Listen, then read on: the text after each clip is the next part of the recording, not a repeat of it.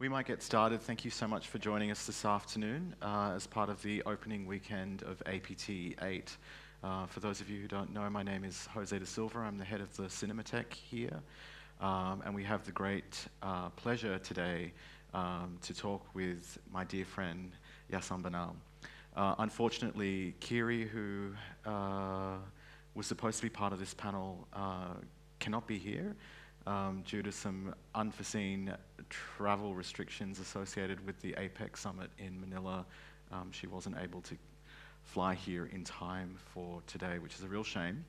But I do urge you to see her work that's in Gallery 1.1, her photographs, and then some of her video and film work will be screened as part of Filipino Indie later in the program. So Yason, for those of you who don't know, is an extraordinary artist.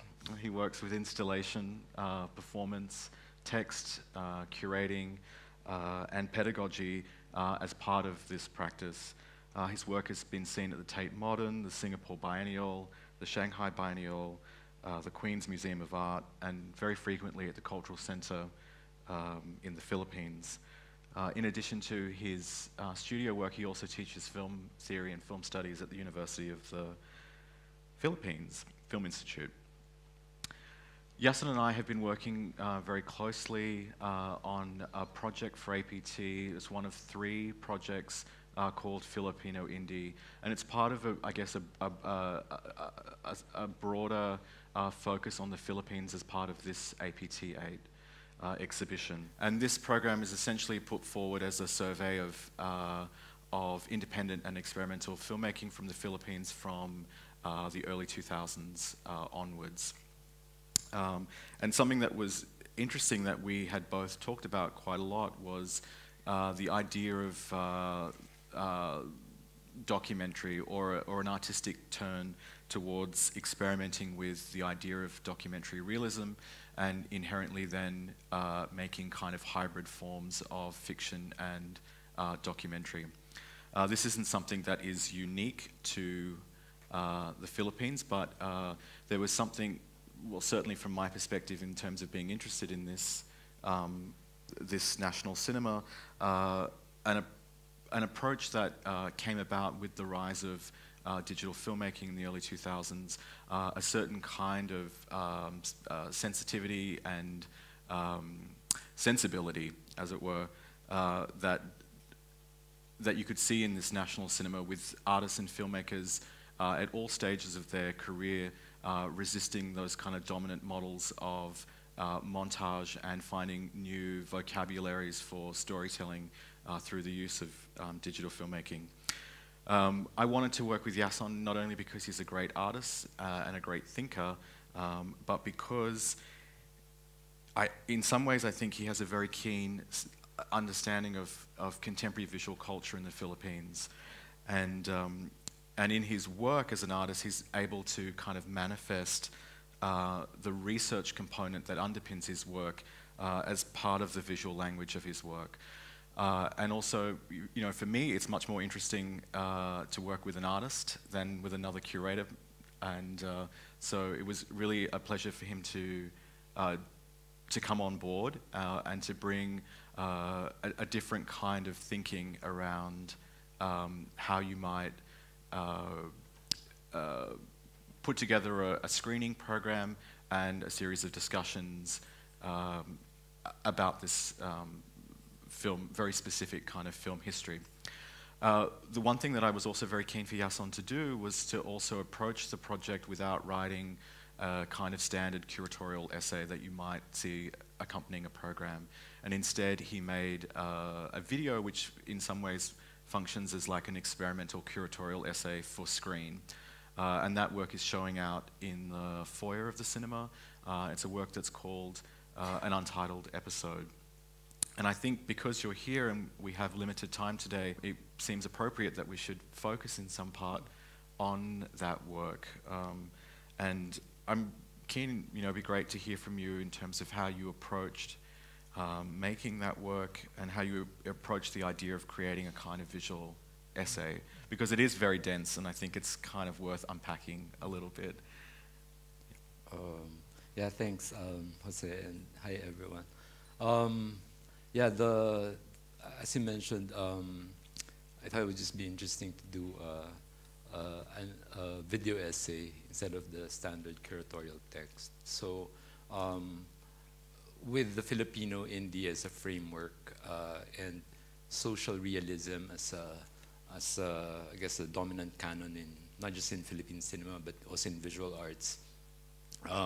As we were talking through the course of the preparation for the show, I thought it would be interesting to also explore contemporary manifestations of the document. So I call it episodes because, yeah, there's certain segments to it. So I was really interested in kind of an internet culture, but coming from the Philippines where we have the slowest Wi-Fi, I think. I thought it was really interesting to explore the notion of the real in a very slow search engine. And I think that's kind of an interesting springboard for the notion of the document and abstraction. So I was exploring that. And then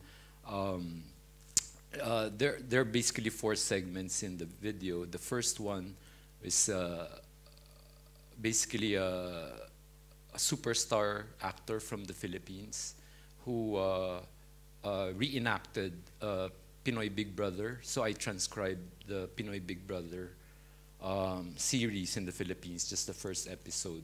So I wanted to explore that notion again of the document, but how it's also, again, being fictionalized in contemporary televisual culture. So I asked this very famous actor to restage it, to read the text. And I also used 2 chroma paintings. So so for me, again, using the notion of the abstract with these green and blue paintings, but with kino flow lights and risers via a group show in a museum, they become charged with a theatrical or cinematic aspect to this abstract paintings. So these abstract paintings actually become templates for new chromas, for new documents to come in. So I thought that was, again, so on one hand, you have the document as the real and the abstract that is not supposedly non-representational. So I exhibited these 2 paintings that get that moonlight as chroma screens on weekends where I do these shoots. And another episode was conversations with filmmakers. So I had conversations with John Torres, really good experimental filmmaker who works on the notion of the video diary. And then Roxley, our pioneering sort of like punk filmmaker. And then Poklong Anading, a visual artist who also works on video. And Gary Pastrana, Kokilumbao. So that's the second episode. And I thought it would be interesting, again, to just remove the face and the sound and subtitle everything via color codes. So again, abstraction and just pure color. And then you get, in a way, a collage of just all these transcriptions of the conversation. And do you want to talk a little bit about what those conversations were? Yeah, first was Gary Pastrana, whose video we're showing, 99%. It's a very interesting conceptual artist that uses video, at least in the conversation also. He's mentioned that as a document, documentation of a process. So in this work, 99%, he destroyed a car and sold the 99% of the car, and the remaining 1% use it to buy a 24-karat gold. So it's kind of interesting, again, notion of value and materiality, and he documented that process. And Poklong Anading, Ronald Anading, we're showing his art death, which is, I think, an interesting take on documentary and also cinema, because he collaborated with production designers in Manila. So a lot of artists, visual artists, we have to moonlight sometimes, you know. Some teach, like anywhere. And visual artists like Gary and Poklong also did production design work.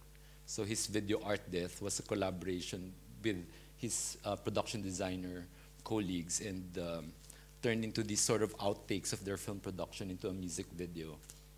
And then John Torres and Shireen, I had a conversation because they're a couple. They're a brilliant filmmaking couple. And yeah, so it's interesting because they were at the same space, the same time, but the conversation happened in sequence. But when I transcribed the conversation, I realized like they were really meant for each other. I mean, what they were talking about, their relationship to cinema and memory, is so just jiving together, and how their practice also as filmmakers, which I think is important in the Philippines, is that because we don't have much state support, or the market now is at least kind of happening, but a lot of artists have always done initiatives, DIY, and John and Shireen has done that. Gary also, they put up a space before, so I think there was part of that filmmaking is not just about film production, but a kind of a generosity in terms of other practices, or engaging other artists, because there's no other spaces to do that. And then Roxley mentioned these films that he liked, so films of Kidlat Tahimik and Love Diaz, which are also part of our program. And then last is Manny Montelibano, who's one of the artists that who represented the Philippines in the Venice Biennial. So he made this video that we're also including here called A Dash State. It's a 3-channel video, but in this case for the single screen, that talks about, at least explores the state of the South China Sea. So yeah, so all these conversations were transcribed. And also finally, sorry, Kokoy Lumbao, who also deals with, and I asked him about his relationship with cinema or the moving image.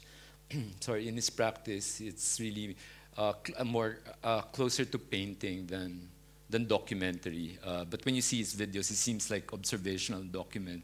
But when you do read what he's saying, it does make sense how it's relation to painting and time. So he sees his practice in that way. Then, yeah. The third episode is where I did a journey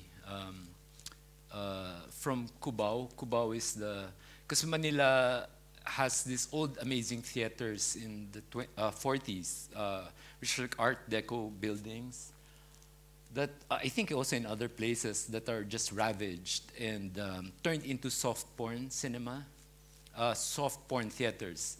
So this sort of old glory of the majestic cinema has faded. And so I did the walk from Cubao, which is one part of the city, to the Manila Film Center, which was Imelda Marcos's kind of gift, supposedly, to the country. So yeah, so I just did a walk with two assistants, and I had the blue chroma garment, and we just made this kind of phantom walking through the different theaters that are gone now, or at least not in that state. Like the Manila Film Center now is a place it's a Korean-owned drag theater, so it's still interesting. And then the old Art Deco theaters, yeah, showed that these, pornographic films, which I think it's interesting. So I chroma'd in the last part of a talk that I did at the Museum of Contemporary Art and Design as part of a group show. I just chroma'd the documentaries, police documentaries in the Philippines that kind of barge in on these supposedly illegal activities inside the theaters. So I thought, again, interesting how cinema and crime, or cinema in real life. So on one hand, a lot of Philippine cinema seem to deal with social realist issues, but I want to go to the notion of the document in these television shows, and they're as fabricated and as sensational as any like feature film. So I thought that was kind of interesting, like to juxtapose. The immediate thing that I thought about when I saw the video the first time was the kind of like the sort of weight of visual history that artists carry with them. And it's interesting that you literally use your body as a kind of as a sort of a site for a digital insert, and then you kind of play into that space a whole range of clips from the classics of Philippine cinema. And this is a bit of a stretch to something else, but one of the things that I think we talked about a lot throughout the process was these sort of almost two sides to how people understand in the English-speaking world contemporary Filipino cinema. On one hand, you have this kind of strong tradition of social realism, of activist film and documentary, and there's a lot of it in the program. And then you have the kind of experimentation of people like John Torres, or the kind of extreme use of duration in Lav Diaz's work. So you have this in one side, and then on the other side you have this kind of something that's been often referred to as kind of poverty porn, or the Brilliante Mendoza kind of films, which get wide distribution in festivals and kind of revel in this kind of third world cinema.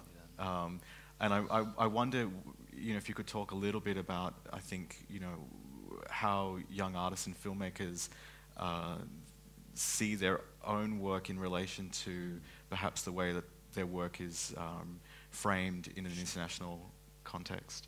That's a very good question, because just last week before I came here, there's this Cinema One Film Festival. So on a positive note, there's seems to be a lot more opportunities from distribution-wise to grants for filmmakers.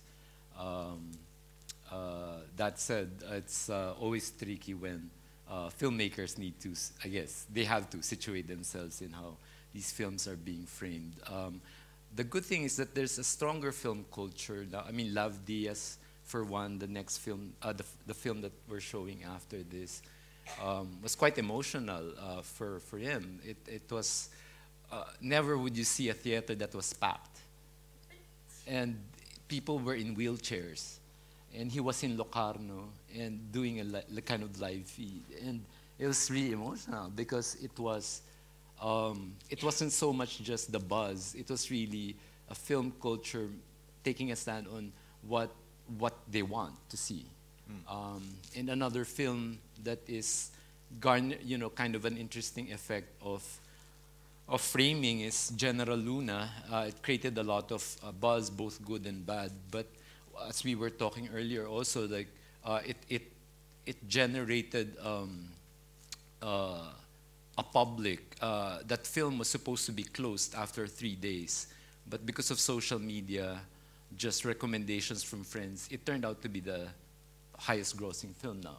So in that case, filmmakers situated as like with Poverty Porn, with Lino Broca and The Golden Age, but also going back to not just a kind of a simplistic understanding of independent, because independent now is so tricky. It's just also a marketing tool used by the studios because it's cheaper actually. So digital doesn't necessarily mean independent. So I'm happy that filmmakers are on one hand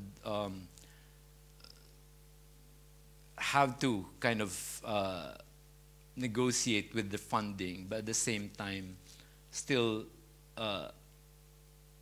being true to their vision. And you have filmmakers like John and Raya and Can and Love, but there's also a big group of I guess it also happens in Biennale circuits, like how the local or how identity is framed in an international scale. So again, for me, like that's why like someone like Nick de Ocampo would frame cinema as not even independent, because there's so many permutations that have proven that even studio-based systems have created an independent sensibility rather than just using independent as a mode of production. So filmmakers on one hand are exploring those different modes of production. I think the kind of the critical strategy of how one positions himself after having gone through that production process and funding. That's what for me is important also. How they really kind of create an agency for themselves while they get the money and funding to be able to have that freedom to also how these works are framed.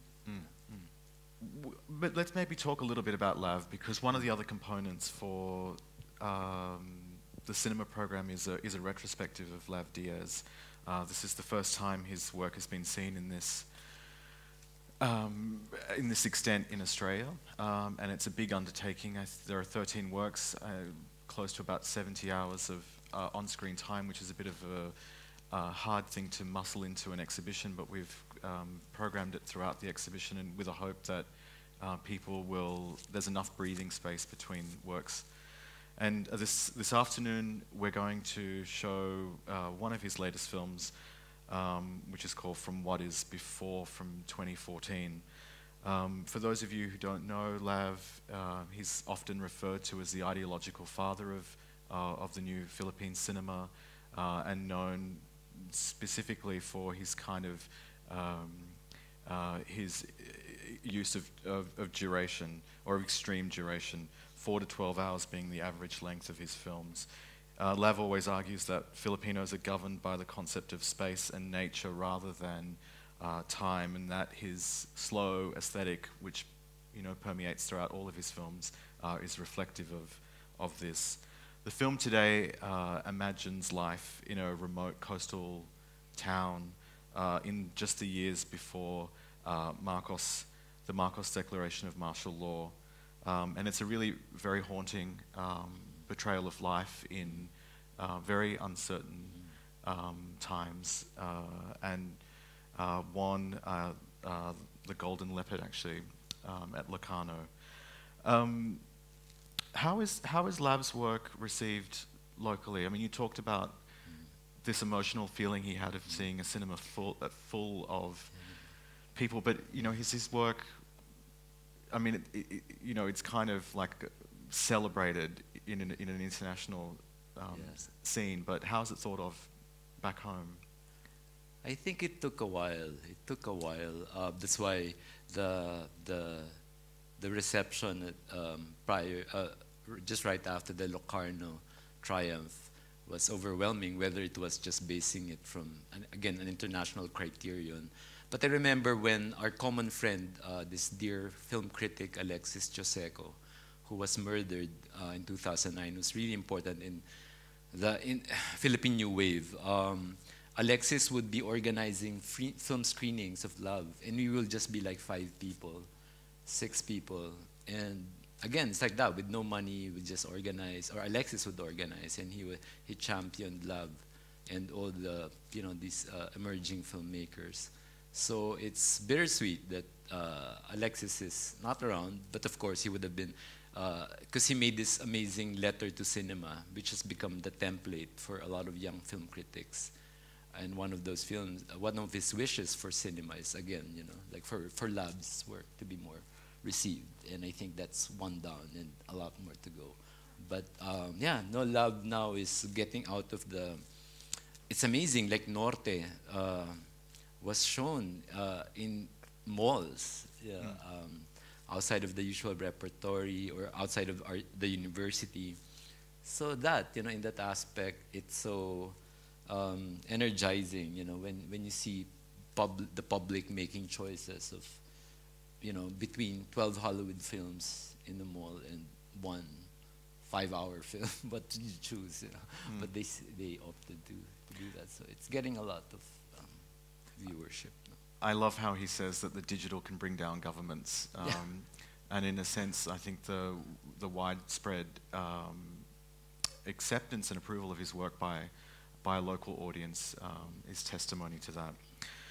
If we don't have any questions, we might. Oh, we do? Yes? Is that George? Yeah, hi. Hi. Thanks so much for talking about the context and giving a sense. I wonder if you could talk a little bit more about, you kind of alluded to the emergence of other types of distribution circuit and the emergence of a market and the kind of art market. And I wonder if you could talk a little bit because we've heard, you know, about the distribution sector, the relationship to different types of cinema. But I wonder if you could talk about the art sector in the Philippines as well, and how, whether there's also opportunities that have emerged in that field for artists to work, and also to work in between these sectors, and how that's been kind of navigated by your own work and other filmmakers you're talking about. No, yeah, thanks for that question. I think with artist-run spaces, that's where it's at, and I think that's what happens also in other places. So, so first, artist-run spaces has always been like that. So, from the 90s, I mean, from the 60s, our teachers in like Chabet, very influential, Kidlat Tahimik in Baguio, just self-organized spaces. And then in an institutional level, it's also catching up. We have the Cultural Center of the Philippines, the University of the Philippines, and also other university museums. And in terms of the art market, galleries are showing video artists part of their like really stable of artists and roasters. The student sector is very active. There's a lot of film festivals that's also regional. I think that's great that there's a body that was formed just a few years ago called the FDCP, which is under the Office of the Government, which, because that's always been our problem, archiving. And it's, I mean, it's better late than never, but I remember when I think that's distribution. Archiving is so important to distribution. And our films are lost. Nick De Ocampo has actually focused, which I think is great, on archiving in Philippine history, Philippine cinema history in the Spanish and American occupation. But even the digital realm, we just had this conversation with John, with a bunch of Japanese filmmakers last month, and with Raya and everyone. And still, with digital, it's still hard to archive for some reason. So it's just also maybe, I guess, artists sometimes don't tend to save or just, I don't know, forget distribution. So we still need a lot of help in that. I mean, we don't have distributors at all. So even these independent film festivals, they own the copyright.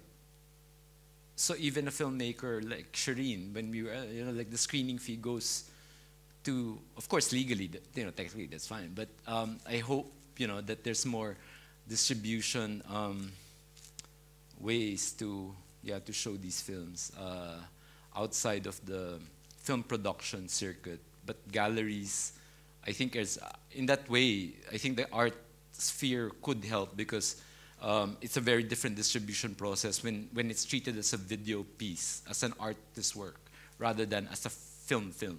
It's a totally different kind of mechanism of how a film gets distributed. So it would be great for an artist space to just really focus, like Anthology Film Archives, I guess, or like LOCs. But we don't have, I think that would be great. We were just talking before about doing some digitization and transferring some materials into DCPs for this project, and then being able to send them back with Yason to Manila, because it has been a difficult process to find formats and to have things presented in the way that they need to be presented in 2015. I think that brings us. Oh, sorry. Yes, Hendrik. When we met a couple of weeks ago, we started talking about the work that you showed at the Museum of Contemporary Art and Design, and that you also showed in your own space, where you indeed sort of transcribed the script from the Big Brother episodes and used that to sort of reenact that sort of form of scripted reality in a way. And I was wondering, I mean, that opens up so many questions indeed, sort of about the document and the real, and sort of how fiction speaks to both in a way. So I was wondering if you could talk a bit more how you work, but also how your sort of conversation relates to the medium of TV in that sense, and how that plays a role in your work or not. Actually, like,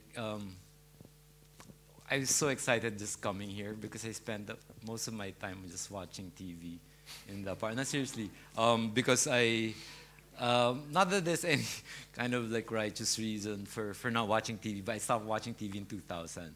But that said, because I think it's just so many channels. But what I'm interested, I think, in this particular, which is not a new phenomenon at all, but reality TV, and I guess how it filters through Philippine kind of visual culture, and Pinoy Big Brother is it's basically a springboard for all these for these actors. That's how they start. So it's kind of interesting in how they perform reality in that sense. That the kind of efficacy of being a fictional star is how you play being real well on TV. So and using the reality transcript and being restaged by this actor, and I had another, because it's a work in progress, a Japanese guy reading the text in Filipino. So yeah, I'm kind of interested more in the fascination or the revenge or the obsession with the real now, and I think that's also part of the rise of abstraction or new forms of documentary and abstraction. And I think TV via the reality TV phenomenon. I mean, I don't have anything conclusive, but yeah, it's just something that interests me in relation to modes of representation. Thank you, Yason. It's been such a real treat. Thank you. And thank you so much for joining us today. Please pick up the cinema brochure, or you can look online. The Filipino Indie program has about 35 features, but then another 30 or 40 shorts in it, so it's quite an expansive program. And yeah, for those who have a bit of patience. Watch it, please. Watch it. The Lav DS film will commence shortly. Thank you. Thank you.